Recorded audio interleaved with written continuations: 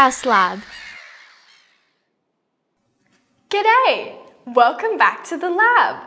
Today, I'd like to talk to you about matter, or more specifically, how matter can change. Changes to matter occur around us all the time. Chopping or burning wood, building a house, cooking a delicious meal, and exploding fireworks are all examples of matter changing. Changes to matter occur in two main ways. There are physical changes and chemical changes. A physical change is something that changes the physical properties of matter, like a change to its shape, size, or state. During a physical change, no new matter is formed. Cutting a sheet of paper is an example of a physical change. By cutting the paper, its shape and size changes, but no new matter is formed. In many cases, physical changes can be reversed. This means matter can be changed back to its original state or condition before the physical change occurred.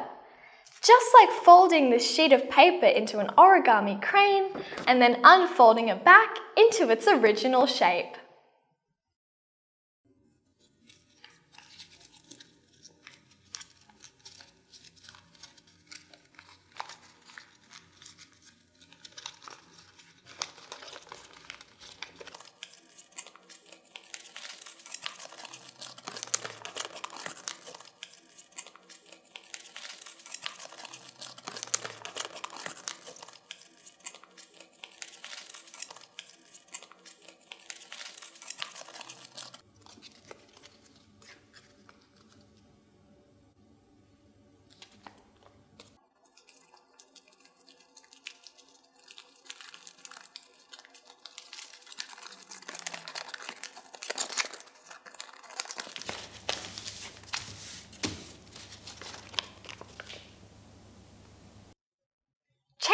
State is also a reversible physical change.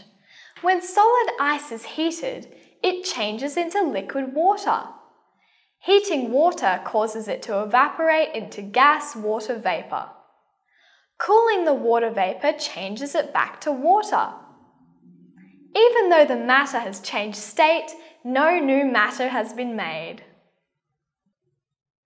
Now let's take a look at chemical change. A chemical change occurs when two or more substances combine to form a new substance.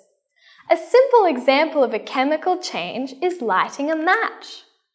A match is lit by striking it against a rough surface, which causes friction. The heat from the friction ignites the chemicals, which produces light and heat. As the match burns, smoke is given off. The burnt match is now completely burnt. The wood has changed into ash, and there is nothing we can do to change the ash back into wood. So like most chemical changes, this change is irreversible. Chemical changes occur at different rates. Some can occur rapidly, like the explosion of fireworks. Others occur slowly, like the burning of a log. Chemical changes like weathering and erosion can occur over millions of years. We can identify when a chemical change has taken place or has taken place in the past by looking for evidence of a chemical change. Such evidence can include a change in colour, like the presence of red rust on iron or tarnish on silverware. Many chemical changes give off heat and light, like the burning of a flammable gas or wood. Digestion is a chemical change because it is a process that breaks food down into smaller molecules so we can use it for energy. Speaking of digestion, I'm off to get some lunch. Thanks for learning, and I'll see you again soon.